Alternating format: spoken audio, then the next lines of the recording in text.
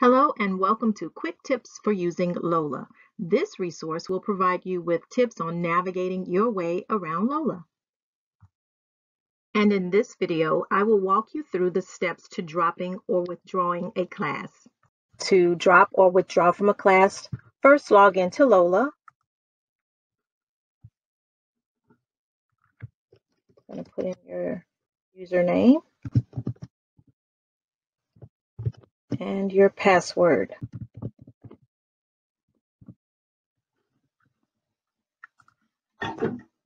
Once you get into LoLA, you will select Student at the top of the screen.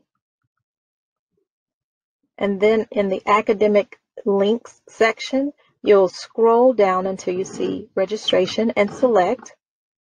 Now you will need to select register for classes. And you want to search by term. Then select the term in which the class occurs from the drop-down list.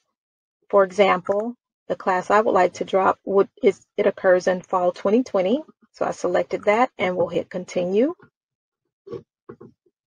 Now you will need to locate the summary section at the bottom of the screen on the right-hand side.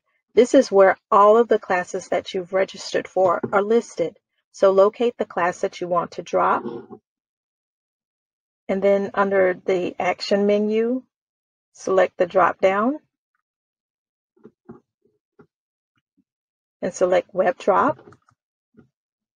Then you would select Submit at the bottom right-hand corner.